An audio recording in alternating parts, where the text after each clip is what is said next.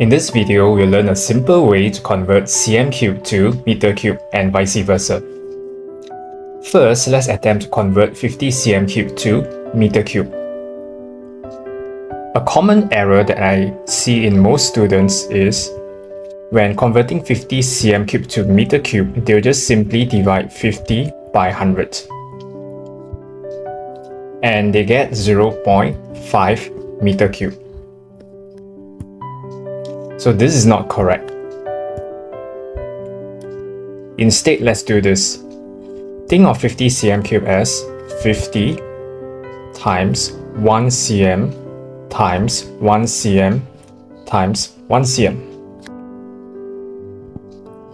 And then we'll individually convert each of the 1 cm to meters. So 1 cm is 1 over 100 meters.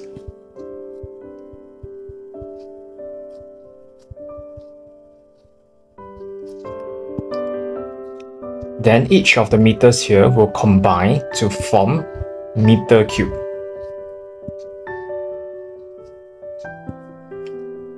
And then we'll use the calculator to calculate 50 times 1 over 100 times 1 over 100 times 1 over 100.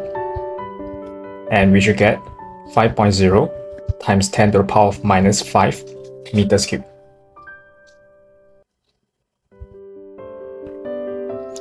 Next, we'll convert 40 meter cube to cm cube. So think of 40 meter cube as 40 times 1 meter times 1 meter times 1 meter. And then we'll individually convert each of the 1 meter to cm. So we'll get 40 times 100 cm times 100 cm times 100 cm. And then each of the 3 cm will be converted into cm cube.